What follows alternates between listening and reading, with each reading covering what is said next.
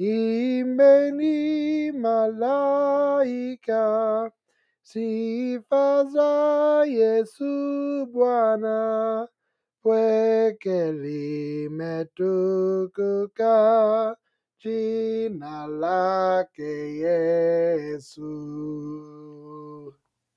Thank you for joining us again on Real Biblical Application. We're starting off a new year with special guest Clint DeFrance. This is really, I guess, season 2. It's year 2 of the podcast. And Clint has come on to talk about John chapter 4, verse 24, where it says, God is spirit, and those who worship him must worship in spirit and truth. So we're going to kind of center our studies around this one verse, but also look at the surrounding verses for context. Clint, we usually start by the guests giving an introduction of themselves. And so would you have anything to say about yourself as far as introduction so people know who you are? Maybe you can mention the search as well. Well, my name is Clinton DeFrance. I'm a preacher in Tulsa, Oklahoma, and I work with 2 congregations here, an English-speaking congregation and a Chuukese-speaking Micronesian congregation. And in addition to my local work here, I am involved with 2 podcast programs, actually. One called Verse by Verse, which is an expository teaching podcast where I'm working through the book of Acts. And the other is called The Search, that I do with Shahe Jurgen, who I know has been on your program before. And in that podcast and the video portion that we put on YouTube, we talk about Bible study principles in general and how to cultivate a better skill set and better habits as Bible students to encourage an honest search for biblical truth. So, a lot of the same spirit that drives your own podcast, driving all of the works that I'm involved in. I'm happy to be a part of this. I appreciate the invitation. One of the things you're studying, you and Shahe are discussing on the search right now, is the idea of having an open heart, also having an open Bible. And I believe the third, if I remember correctly, was having open time or open time schedule. And this was talking about the Bereans having these 3 things. And I found it very convicting myself about having an open heart, because I think that's very important. We can get in this mindset that we've studied verses and we think that we've got it all figured out, and it causes us to not be open to other interpretations or other ideas of verses. And this verse that we're talking about today kind of falls in line in that for me, because I thought I had this verse all figured out. Now, something about this verse has always tugged at me, I would say, because the context that I've been given for this verse, not the context, but the interpretation I've been given for this verse previously, I've always thought that that interpretation was strange in the context. But I could never put my finger on why it was strange, because I had been taught that this verse meant A, and that's how I had always looked at it, was through the lens of A. I had my A sunglasses on whenever I viewed this verse, and I didn't question it. And through further study and discussion with you and others, I've come to a different interpretation. And so that's why I've asked you to come on and discuss it, because it was helpful to me, and I hope it'll be helpful to others. So whenever you study the Bible, you have a pattern that you want to follow whenever you study. I believe you put it in 3 steps. What are those 3 steps that you like to follow whenever you study the Bible?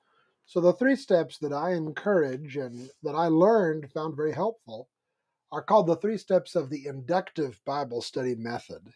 This means that when we come to the Bible, we don't assume that we are carrying sufficient knowledge with ourselves to come and interact with what we find in the Bible. But we are coming to a book that has in it things that are not in us. They're not in our own minds. So understanding the Bible will not be intuitive. We won't be able to bring our world, our culture, our presuppositions, and interpret the Bible the way we would interpret things in our regular surroundings, because the Bible is very different from our world, our culture, and our presuppositions. It's a very ancient book, originally written in another language, another part of the world. It was written for us. I do believe that, but it wasn't written to us. And so it takes some extra effort to overcome the gaps or the spaces between us and its meaning. So the process by which that overcoming takes place is these three steps of observation, interpretation, and application. Of course, for your podcast, the great interest is in biblical application, how to take the Bible and have our lives be transformed by it. But the inductive Bible study method challenges us that you cannot apply a text until you have first interpreted it and understood what it means.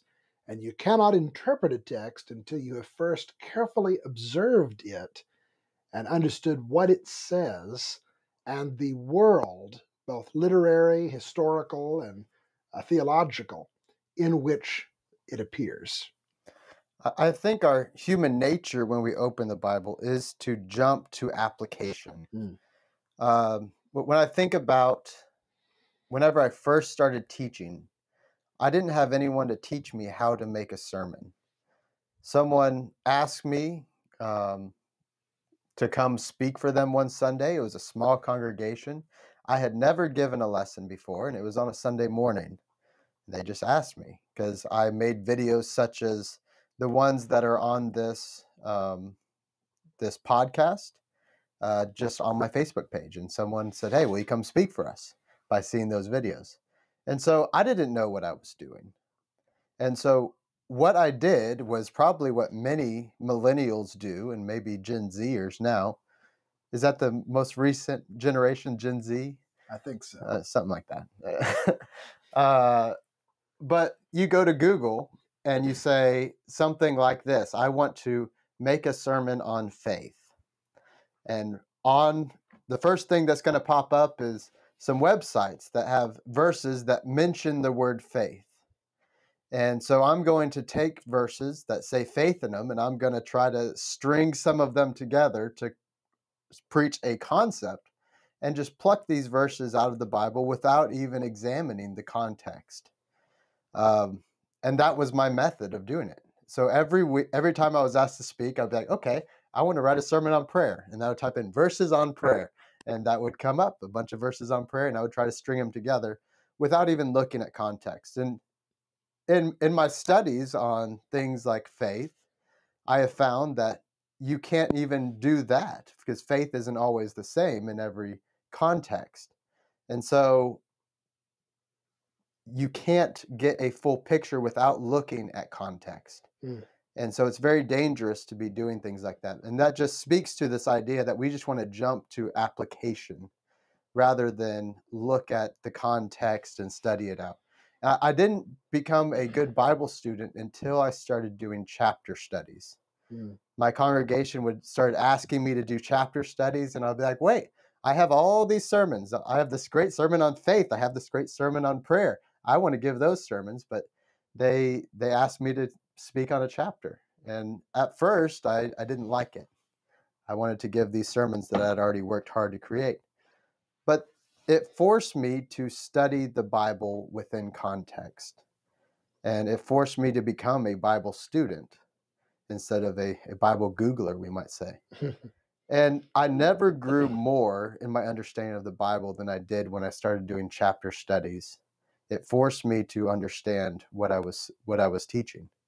And now that's the majority of my teaching is just I open a chapter, I open a section of verses, and we just go through them until we understand them.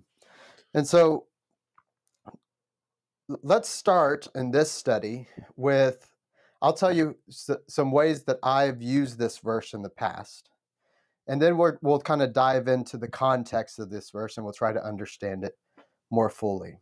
So the way I was taught this verse historically growing up, and I'm sure it may be the same for you because we have similar upbringing, was that whenever Jesus is talking, let me start in verse 23 of John 4. It says, "The hour is coming and now is when the true worshipers will worship the Father in spirit and truth. For such people, the Father seeks to be his worshipers. God is spirit, and those who worship him must worship him in spirit and truth." So, really, what we're trying to hone in on here is, what does Jesus mean when he says spirit and truth?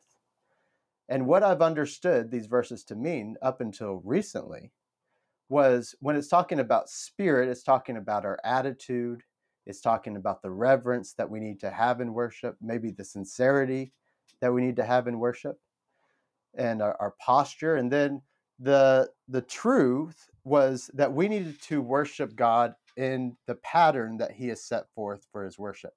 And oftentimes you would connect this with like Nadab and Abihu, struck down for getting the fire from the wrong place.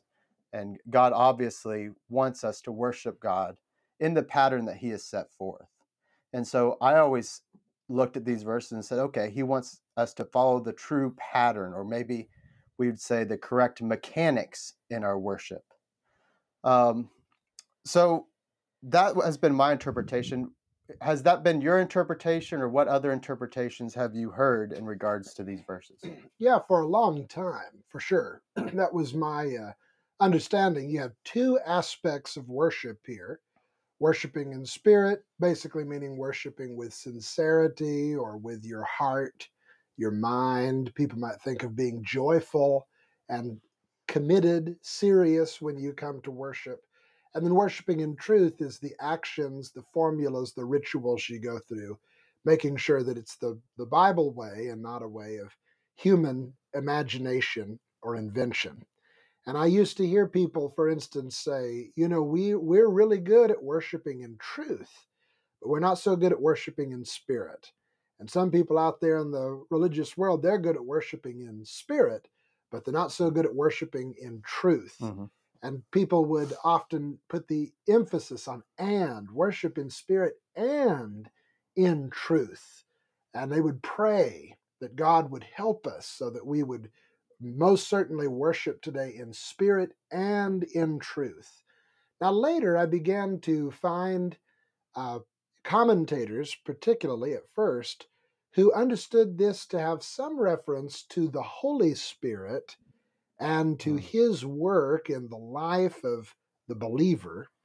And then later, I also even heard a couple of gospel preachers from, within my own community talking about worshiping in spirit as some kind of worshiping with your spirit.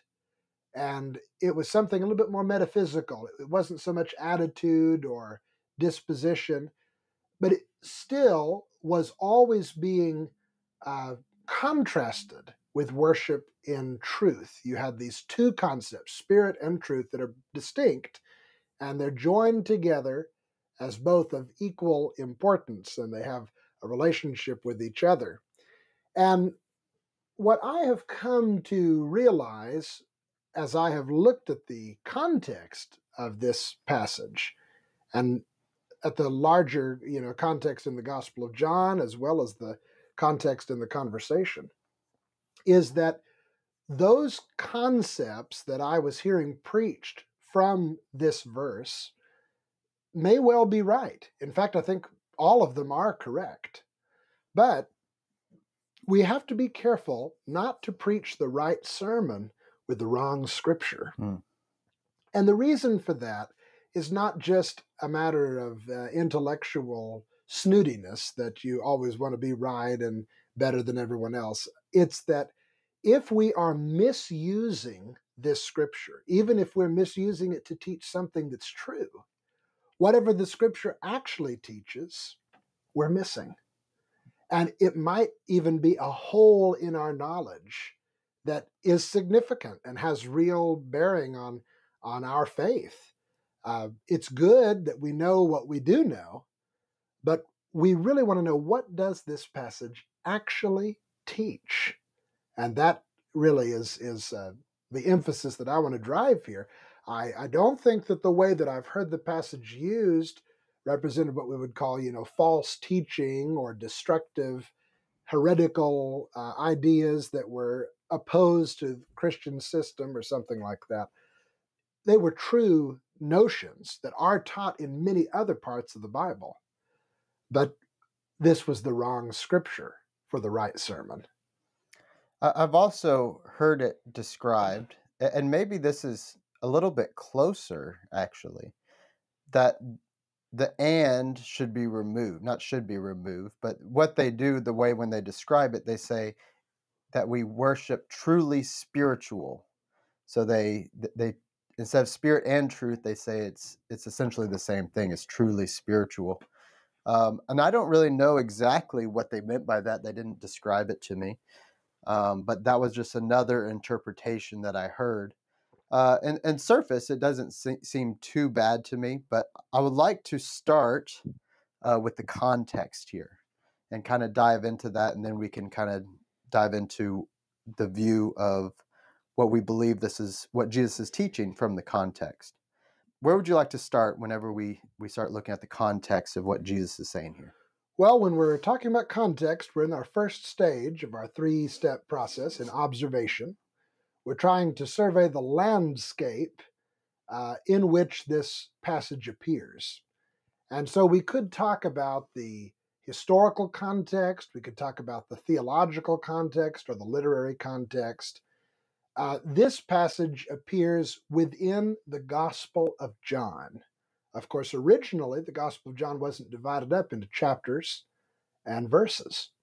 It was one book, and it was the book of the Gospel of John that was received as the inspired Word of God and brought into the New Testament canon by the ancient believers. So that is the most basic contextual unit that our text appears in, is the book of the Gospel of John. Well, I want to point out some things that I think might not be necessarily appreciated by many readers in the Gospel of John. But we're going to see some pretty interesting examples of how Jesus is being contrasted with the old system. And when I say the old system, primarily I mean the old Jewish system that was given to Israel through Moses. And what was the point of that system? Back in John chapter 1, John tells us that the Logos, the reason and purpose and wisdom and power of God, is not a philosophical system like the Greeks thought, nor is it the law of Moses like many of the Jews thought. It is a person, and the person is Jesus of Nazareth. So he calls Jesus the Word, the Logos. And in John chapter 1, verse 14, he says, the Word, who was in the beginning with God and who had the same nature as God and who created the world and who is light and life and who gives glory and breath and power and purpose to all things, that Word became flesh and dwelt among us, and we beheld his glory. The glory as of the only begotten of the Father, full of grace and truth. And then he goes on to say, as you read on through John 1, 14 through 18, he says that the law came through Moses, but grace and truth came through Jesus Christ. And he says, of his fullness we have all received grace upon grace. Now, these texts can be a little difficult and a little confusing in their own part, but I believe what John is saying is that throughout history, as God has revealed himself to humanity through prophets and through the ancient patriarchs, the fathers, Abraham, Isaac, and Jacob, and through institutions and systems like the tabernacle and the temple and some of the great things that God set up throughout the history of Israel, he demonstrated his love, his benevolence, his mercy, his graciousness, his faithfulness, his sincerity and honesty and glory. But that has come to us more abundantly than it ever came to anyone before, because we have learned those things and seen them and received them through Jesus Christ, who is the embodiment of God's very person. And that's what John 1:18 says, that no one has truly understood God. He says no one has seen God. But really, the idea is no one has truly known or understood God throughout history. They've seen glimpses, shadowy images, representations of him. But the only begotten Son, the one and only unique Son of God, Jesus Christ, who was in the bosom of the Father, has revealed him to us. So we have grace upon grace. We have in fullness what was only revealed partially in the old systems. This is very important because this section, the prologue to the Gospel of John, is setting the tone that we're supposed to keep in mind as we read through the rest of the book. John is going to make several contrasts between the old system and Jesus to show that Jesus is better. Jesus is the fulfillment of what the old system pointed toward. The old system passes away when he comes on the scene because he is the fullness of it and much better than it. So you see some examples in, for instance, John 1:51 with the calling of Apostle Nathanael, where Jesus says to Nathanael, "You are a true Israelite in whom there is no guile." This is an interesting word play because the word guile or deception or deceit is the literal meaning of Israel's original name, Jacob. So it's basically he's saying to Nathanael, "You are all Israel and no Jacob. You represent what God was trying to make of his people." And then he says something that points back to an event in Jacob, old patriarch Jacob's life. You remember when Jacob was at Bethel and he had the dream of the ladder that came down from heaven and there were angels climbing up and down the ladder. Jesus says to Nathanael, "You will see the heavens opened and angels ascending and descending on the Son of Man." So what he's saying here is, I am the true ladder that has come down from heaven. I am the real bridge between heaven and earth. I am what Jacob only dreamed about. So, right here at the very start, we have this glorious contrast between Jesus Christ and this old treasured thing from Israelite history. But the old thing was just a picture. Jesus is the reality. Similarly, when we get to John chapter 2, verses 19 through 21, we have a rather notorious statement that he makes after he cleanses the temple of its corruption. And he makes the statement that if you destroy this temple, I'll build it again in 3 days.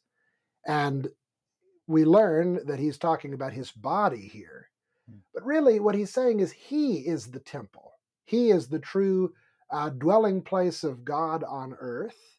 And that building in Jerusalem was a picture that was pointing forward to his work.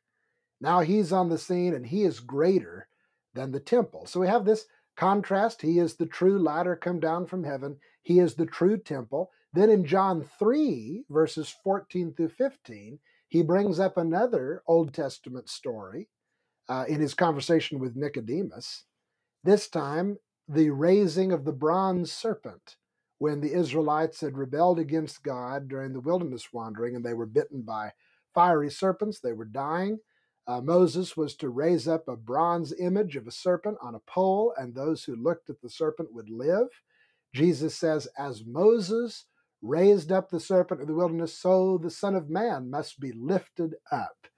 And he says, the ones who look at me by faith, the ones who turn to me and give their allegiance to me, they will have everlasting life, and they will not perish as the world around them is perishing. So what we've seen here is the first 3 chapters of John. We're going to be looking at John 4, but the first 3 chapters have already demonstrated this motif of a contrast between the old system and the work of Jesus Christ, that Jesus is the new and better way which brings to fulfillment what the old system symbolized and illustrated. That is, we can call this sort of the literary context of the Gospel of John. John's telling us a story, and he's let us know already what to be looking for as we read the story. I have a little bit more, but anything that you want to say Yeah. about that? Well, of course, John's gospel here is known for all the I am statements. I am this, I am that. And you're pointing out the contrast that Jesus is making, or that John is making about Jesus throughout. Why is John spending so much time making these contrasts between the old and the new?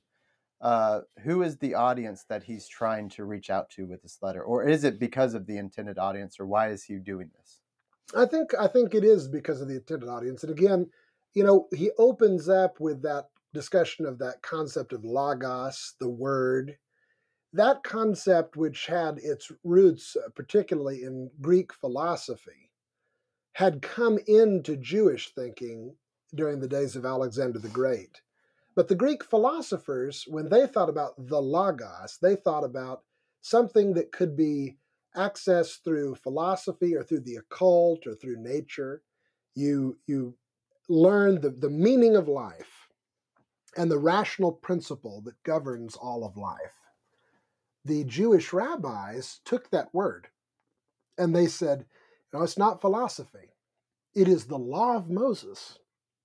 It is the system that God gave Israel in the temple, the priesthood, and the experiences that Israel has had throughout her history. That is the Logos of God.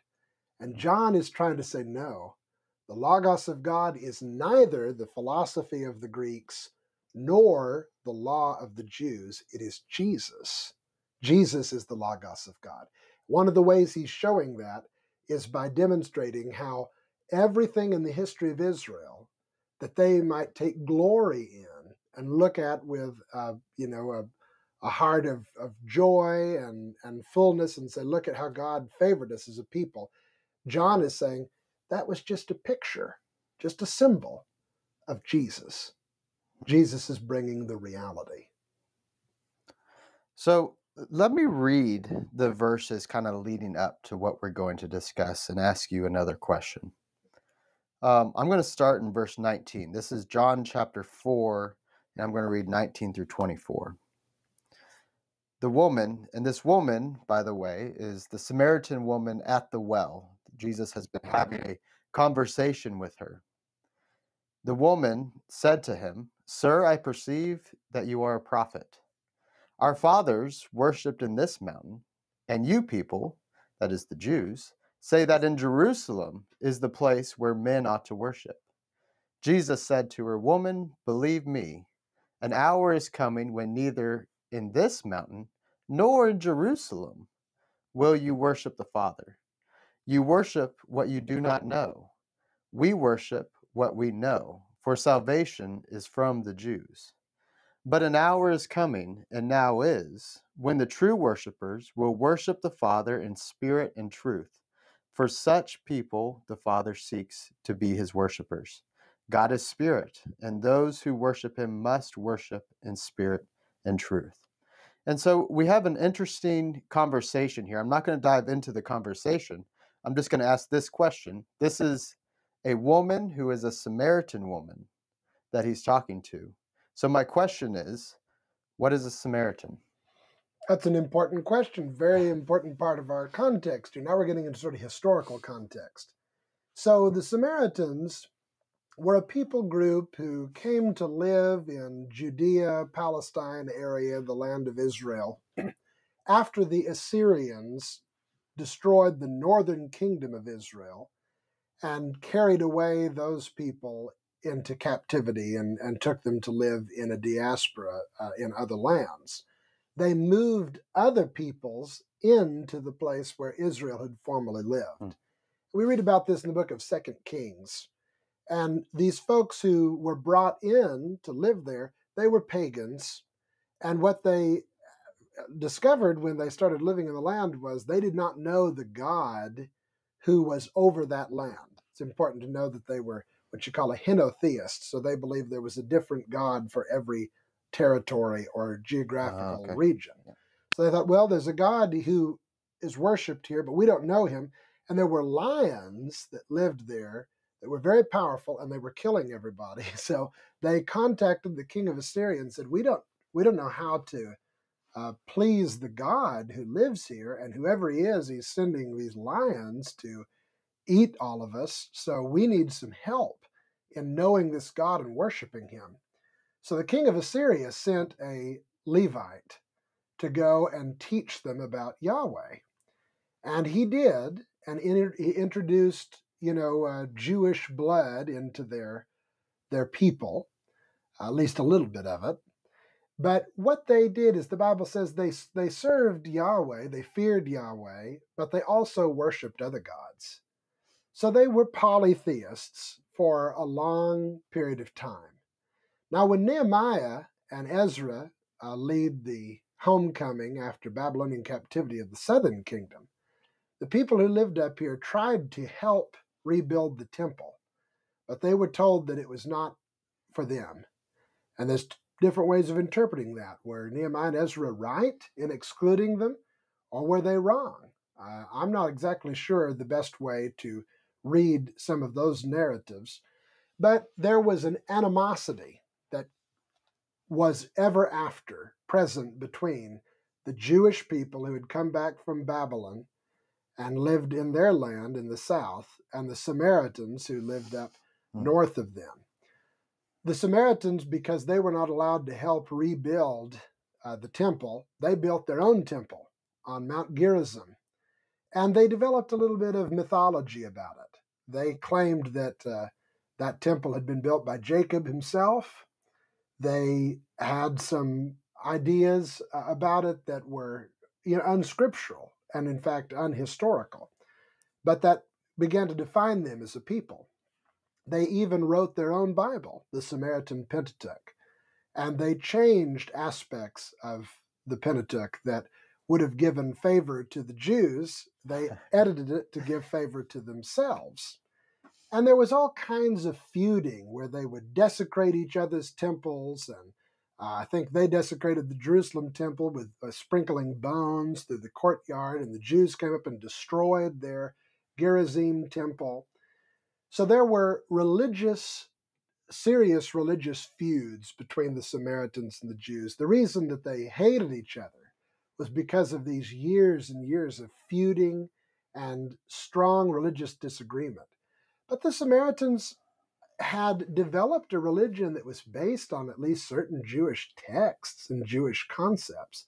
They believed in Messiah, although they expected him to just be a great teacher. They weren't necessarily looking at him to be a military leader, but a great teacher who would solve all disputes and answer all theological questions and things like that. They had a name for him that escapes me at the present moment, but it was a little bit different from the Jewish name. But these divisions became so severe in the time of Jesus that most Jews wouldn't even walk through Samaria. And of course, there's a little bit of a situation here in the Gospel of John where Jesus intentionally goes into Samaria. He rests at this well, Jacob's well, that Jacob himself had dug a long time ago. He sends his disciples away. He knows that this woman is coming, and he wants to meet her. He knows all about her because, of course, he's Jesus. And he has a conversation with her, which is amazing. Not only is she a woman, and men don't normally talk to women in this culture, but she also is a Samaritan, and he's a Jew. And this comes up in the course of their discussion. But he talks to her about water, using the well as an analogy. And he promises to her living water, which really just properly means flowing water as opposed to the stagnant water of a well or something like that. But he doesn't really explain what living water means here. He says that if you drink of the living water he can give, you'll never thirst again. So something extraordinary. Later in John 7, verses 37 through 39, he talks about this again. And he tells us that living water is a symbol of the Holy Spirit, or the kingdom of God. That it's a symbol of God's final work to bring renewal to humanity and to his creation of salvation for all peoples. So he's offering her, when he offers her living water, he's offering her participation in the kingdom of God. But she doesn't understand. And of course, in the process of their conversation, he says some things to her that cause her to become upset, and she realizes this is no ordinary man. This man seems to be a prophet. So she asks him a theological question, and this is the principal question of dispute between Samaritans and Jews. They fought about a lot of things, but the primary contention between them was where you should worship. Remember, they had been excluded from helping rebuild Solomon's temple after the captivity, and they built their own temple. So when she says that our fathers say on this mountain you should worship, she means the Samaritan temple, Mount Gerizim. You Jews say it ought to be in Jerusalem. Which one is right? That's the implied question here. And that's important. That's the context. That's what opens up this discussion. Now, I do want to point out some things. We've looked at some historical context and some literary context, but now as the conversation begins to unfold and we want to look at the specific wording, then we want to make some grammatical observations. First, this little phrase, an hour is coming, and now is. Well, first he says an hour is coming, and then he repeats that, an hour is coming, and now is. Now, you don't want to skip over phrases like that. Those phrases give shape and meaning to a conversation. And an hour is coming, that kind of has a prophetic, forward-looking ring to it. It's like he's saying a big change is on the rise. Something radical is about to happen. But then he says, and now is, which would indicate not only is it about to happen, it's getting started right here. It reminds me of Jesus. You know, the kingdom was described as something that was at hand. It was also described as something that was in their midst. It was in their presence. And this seems similar. It's coming, but now is. It's at hand, but it's in your midst. Yes, absolutely. So it's very similar language to the kingdom talk that we see Jesus and John the Baptist employ. That's right. And I think that, in fact, we're going to find that's exactly what he's talking about. But we know this, that when he uses terms like an hour is coming and now is, it lets us know something big is about to happen, a change, something different. He says an hour is coming and now is when no longer will people worship on this mountain or in Jerusalem, but something different is going to happen. God is going to be worshiped in spirit and in truth. So whatever it means to worship God in spirit and in truth, we observe that it is the opposite of going to worship him in a temple. This immediately lets us know it would be very strange if he's talking about, sincerity and right forms and rituals, because under the old system, going to the Jerusalem temple was the right form. That was the one God had ordained. In fact, Jesus acknowledged that. He says, you don't know what you worship, you Samaritans. Salvation is of the Jews. That's a way of saying you're wrong and the Jews are right now. But the time is coming when this controversy will become irrelevant. And whatever worshiping in spirit and truth means, it means not worshiping in physical temples. That's going to be the biggest consequence of it. And it has something to do with God's spiritual nature. God is spirit.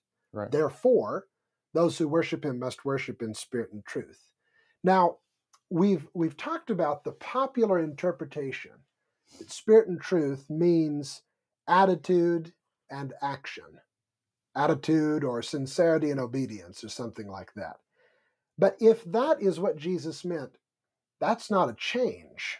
That's not something new that he brought. God has always demanded sincerity and obedience. I want to give some passages from the Old Testament, and maybe if you wouldn't mind reading them for us. Sure. Joshua 24, verse 14. Verse 14. Now therefore, fear the Lord and serve him in sincerity and truth. That sounds very familiar. Yeah, there you go. And put away the gods which your fathers served beyond the river and in Egypt, and serve the Lord. Okay, now look to 1 Samuel chapter 12, verse 24. Only fear the Lord and serve him in truth with all your heart, for consider what great things he has done for you. And finally, Isaiah 29, verse 13. Then the Lord said, because this people draw near with their words and honor me with their lip service, but they remove their hearts far from me, and their reverence for me consists of tradition learned by rote. So, what all these passages show is that throughout Israel's history, from the days of the judges through the days of the prophets and the monarchy, God always was commanding Israel to worship him sincerely with their whole heart. Mm-hmm. He did not want them to come near with their mouths and their hearts to be far away. He did not accept that. That kind of worship was detestable to him all along. That's not a New Testament thing. That's not some radical change that Jesus brought. I think some people really think it is. I think some people think that in the Old Testament, God only asked for obedience, and he didn't ask for people's hearts. That's a New Testament concept. Not so. Not so. God has always demanded the heart of the worshiper, and a person who gave him sacrifices and incense and offerings and ritual without sincerity, God found that detestable. He hated that, and he punished people for that.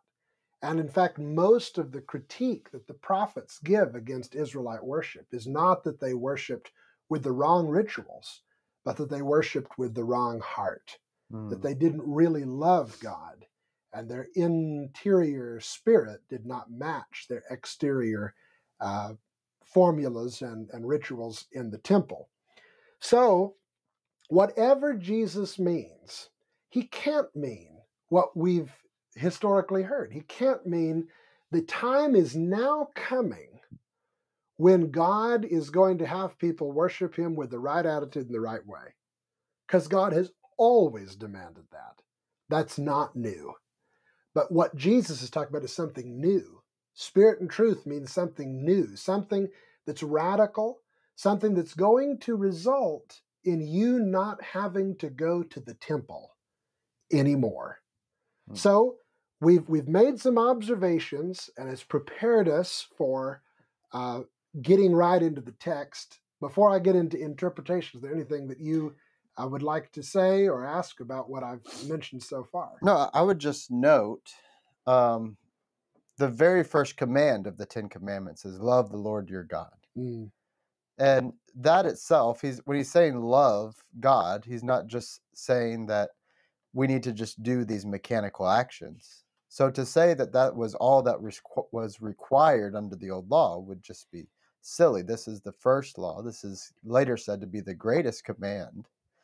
That God desires a love, and he desires that love to be the motivation, that sincerity to be the motivation of why they did what they did, why they would bring their sacrifices, and why they would make offering in the temple, and why they would do what they did. They wanted the motivation to be love for God. And so sincerity was always first and foremost, I would say, in the heart of what God expected of his people. That's right. That's right. And that's very important for us to understand.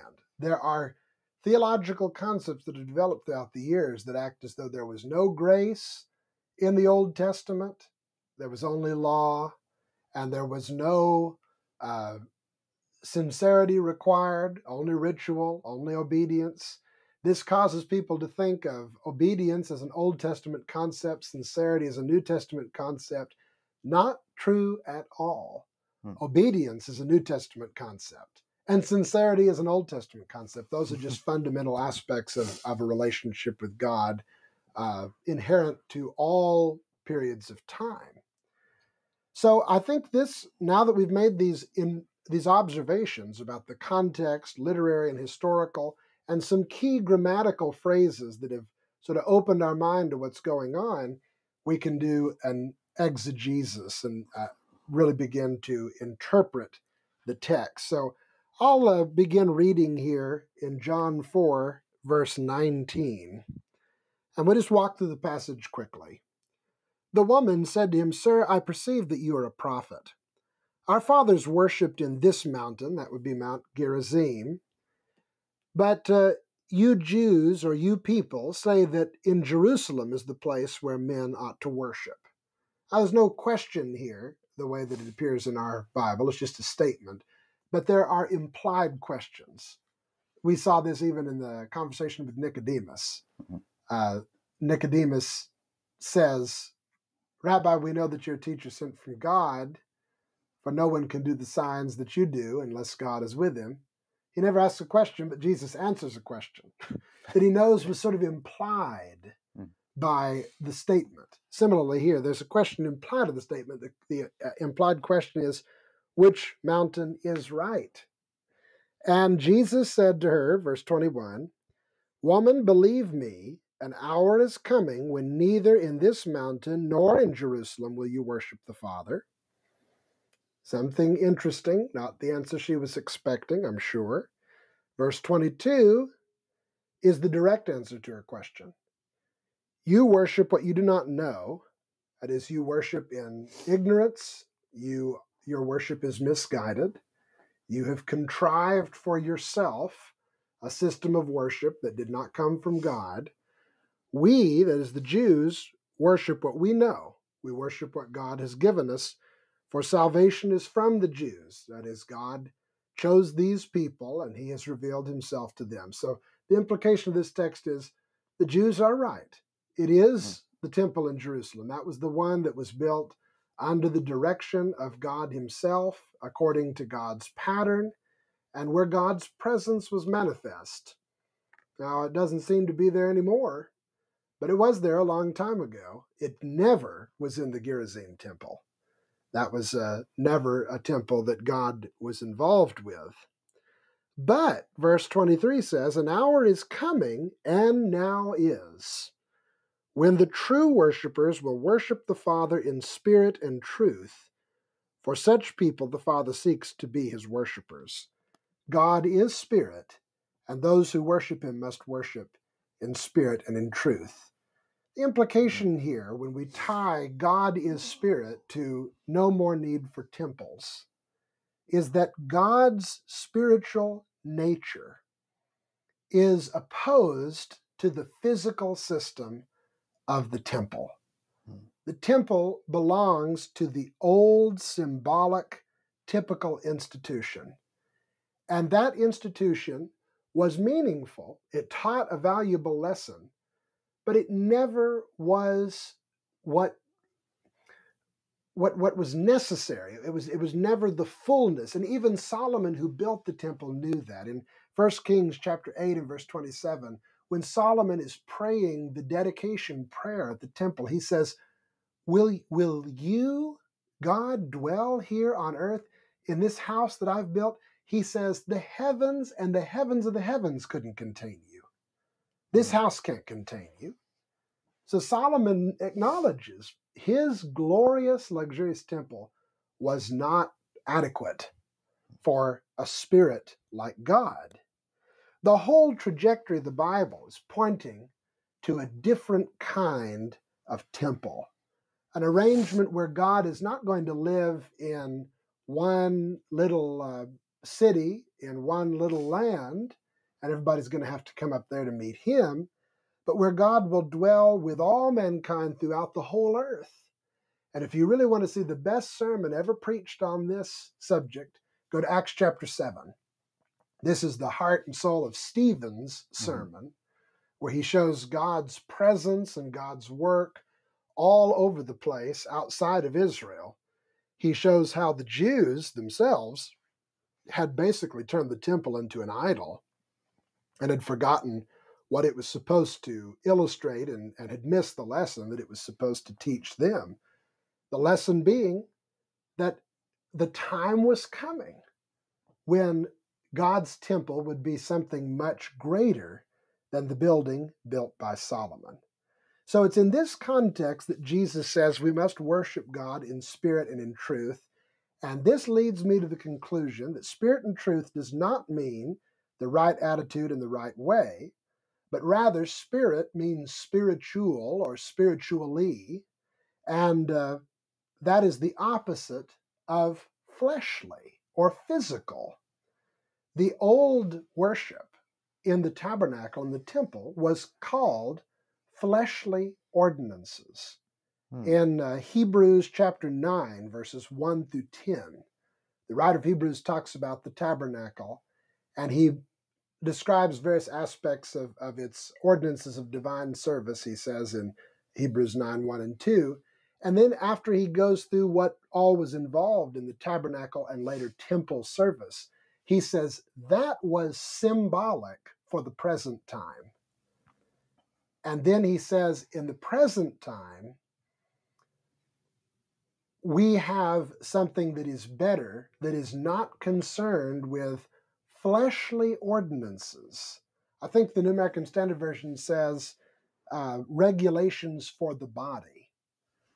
And the footnote would say regulations for the flesh. One translation says fleshly ordinances. And that's very helpful. What is the opposite of worshiping in spirit? Worshiping in flesh. It's not worshiping in insincerity, it's worshiping in flesh, fleshly ordinances, which were the kind of rituals and ordinances of the temple, washing dirt from the body, offering blood and flesh in fire and in smoke, burning incense, and that kind of stuff. That's going to go away, and it's going to be replaced with something that is spiritual. And then truth is not the opposite of lying or doing something that is, contrary to God's will, but in this case, truth is the opposite of symbolic. In Hebrews chapter 8, verses 1 and 2, the writer of Hebrews talks about the true tabernacle, which the Lord built and not man. Now, the old tabernacle wasn't evil, it was just symbolic. But God has now pitched the true tabernacle, which is the Christian system, the system of reconciliation through the work of Jesus Christ. Again, in 1 Peter chapter 2, verses 4 through 5. Could you read this passage for me? 1 Peter 2, verses 4 through 5. And coming to him as to a living stone, which has been rejected by men, but is choice and precious in the sight of God. You also, as living stones, are being built up as a spiritual house for a holy priesthood to offer up spiritual sacrifices acceptable to God through Jesus Christ. So here we go. We don't have the old temple in Jerusalem anymore. Now we are a spiritual house. We don't offer animals on an altar anymore with blood and flesh and fire and smoke. Now we offer spiritual sacrifices through Jesus Christ. So spirit and truth is not two distinct things. It is grammatically, this is a term that might be new to some people, but the term is called a hendiades. And that's where you can have the word and, but it's not two distinct things, it's two synonymous things. There's a lot of hendiades in poetry, like, I don't know, the only one I can think of is so old-timey. I don't know if anybody's ever heard vim and vinegar, sound and fury. Sound and fury, some people might recognize that from, I think, Shakespeare, sound and fury. And these are just two words that are intended to be synonymous to mean the same thing. And they're joined together with and for emphasis. So to worship God in spirit and in truth simply means this. You worship God in the reality rather than in the symbol. You worship God in what God intended all along, rather than in the old illustration that was designed to point in that direction. So spirit and truth means Christ, New Testament, as opposed to symbol and physicality in Moses and the Old Testament. That's basically what it means. So the application, God has always required the right attitude and submission to his instructions. That's nothing new. Mm-hmm. Jesus didn't cause that to start happening. It was always the case, and it's still the case. Indeed, God still demands that we obey his commandments. The very essence of being a Christian is submitting to King Jesus. And God still demands that we have a heart for him and not just external rituals. Anyone Right. who listens to the teachings of Jesus for very long sees that as kind of a continual refrain in them. But through Christ, God has changed the nature of worship in this way. Now, God's people do not journey to a temple in some land. We are the temple of God. And the Spirit of God dwells in us. 1 Corinthians 3:16 says, we do not offer flesh and blood through fire. Our lives are consecrated to God as a spiritual sacrifice. Our whole purpose, everything we do in life, is an offering, a sacrifice to God, Romans 12:1 and 2 says. And one of the reasons why we pay very close attention to covenantal distinctions, and we ask the question, is this passage in the Old Testament or is it in the New Testament?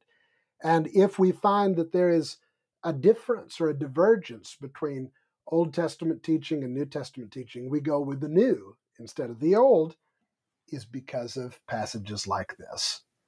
Spirit and truth means New Testament worship. Well, I think you put that very well. And I think one of the most telling things from what you described is when Jesus says the hour is coming and now is, he is describing a change. And you showed very well that throughout John's gospel, he is illustrating a change from the old to the new. And so in these verses, he's doing the same. And it wouldn't make sense for him to say something like sincerity and mechanics, is the way I usually put it, but because it was always required. Right. The time is coming and now is when nothing is going to change at all. That's true.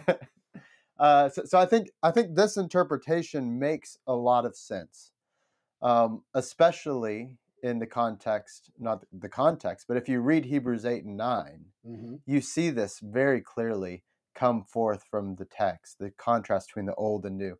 Now, I have a question about this new temple. Now, we see imagery of God entering this temple.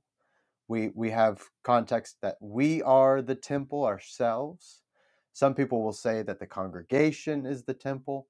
What is the nature of this new temple? And how would God enter it and it also be in us? Does that make sense? I think that the temple imagery is really deep and very significant in the telling of the Bible story.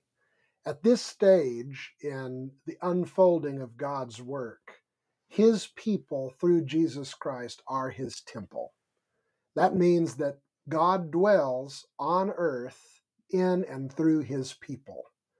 And he is working in and through his people to transform the world by bringing others to him, manifesting his glory, revealing his will, disseminating his grace and mercy, showing his wisdom, all of the things that the rituals of the old tabernacle and temple were designed to do are now done in our lives as the people of God. That includes our corporate worship in the church, for sure.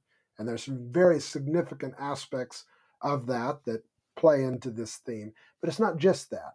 It's our whole life. It's everything that you do as a Christian, everything I do as a Christian, and everything we do as a community of believers locally and throughout the whole earth, or the great congregation of all of Christ's people in all the nations. And that, of course, that's the reason why this was good news to the Samaritan woman.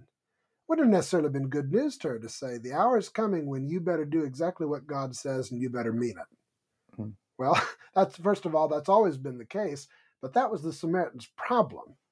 They were separated from the Jews. Hmm. That for them to do exactly what God said, they had to become Jewish. And that was no small thing for them or for the Gentiles either. So God was going to open the door broader and say, no longer do you have to become Jewish. Now you just have to become Christian. Now you just have to follow Christ. And anyone can follow Christ, Jew, Samaritan, Gentile. And of course, that's what we see in the book of Acts. But that's the essence here, is that because that old system that constituted a wall separating the Jews from the nations, it's going to be taken away. And something more appropriate for the spiritual God of heaven and earth is going to be brought in, that is big enough to bring all nations together as his people and turn all of them into his temple, so that the earth will be filled with the knowledge and the glory of the Lord, like the waters that cover the sea. Yeah, and this plays into the story of the Bible, this idea of a temple in Eden, and then later in the tabernacle, and then the temples, and then us being the temples shows a personal connection individually between us and God. And then ultimately, in the future, again, a presence of God in our life, in the future state of the kingdom, Right. in the presence of God. Whatever God's ultimate work will be when he has redeemed everything he's going to redeem, the way that the Bible describes it is humanity, redeemed humanity and God living in a glorious temple city. Mm-hmm. There's no temple in the city is the temple. That's what Revelation 21 and 22 says. There's no temple there, because the city is the temple. It's God and humanity together, and that's the end of the Bible story. Well, it's a beautiful picture. Do you have anything that you would like to add to this study before we end it? No, I appreciate it, and I think it's a great case study in helping us realize the importance of observation before interpretation and interpretation before application. If we use passages of Scripture I think of like a little fortune cookie, one little teeny line of text that can fit on a little slip of paper. And you can get used to that if you read verses of the Bible. But the Bible was not given to us in verses. It was given to us in books. So don't read, I would say, don't even read chapters. Read books. That's how the Bible was given. Read it the way God gave it, and you'll be able to appreciate its meaning a lot better. Not the spark notes of the Bible either? No, not that either. Just that's so important. Take the Bible in its own terms. Take the Bible the way God gave it. He gave it in books, not in verses, not in chapters, in books. So take it that way, and the meaning will become much more apparent, and then the application will be sound. And I want to remind our listeners to check out Verse by Verse, which is your podcast that you do on your own, where you are studying right now through the book of Acts. I believe you're chapter 19, but knowing you, chapter 19 is maybe 50 episodes. Could be. It's quite a few. So there's plenty of content there if you haven't started listening to Verse by Verse. You can find it on Apple Podcasts. You can find it on YouTube. Just look for or type in Verse by Clint DeFrance. It will pop right up. Also, The Search, which is every Tuesday at 7 o'clock. It's a live stream, but if you miss it, you can also watch it after the fact. But that's you and Shahe. And right now you're going through how to study the Bible. And before that, you actually went through the Torah, kind of a a study through the major themes of the Torah, and you noted some interesting um, things that happened and some themes and things like that. And I found that very, very helpful. And I know many others have as well. Well, thank you. And we did talk a lot about the temple in that section. So if Mhm. people are interested in this idea of temple imagery, and especially how it goes all the way back to the Garden of Eden, those studies would be helpful for learning more about that. And that is The Search. Again, you can listen to it on podcast, or you can watch it on YouTube. Uh, Good to look it up as The Search with Clint and Shahay. Yes, That's the with full Clint and name. Shahay. I usually just do The Search with Shahay or The Search with Clint, and it pops up every That's time. right. But anyways, appreciate you coming on, and we'll have you on again in the future. And if anyone has any questions for either myself or Clint, just send me an email at realbiblicalapplication@gmail.com.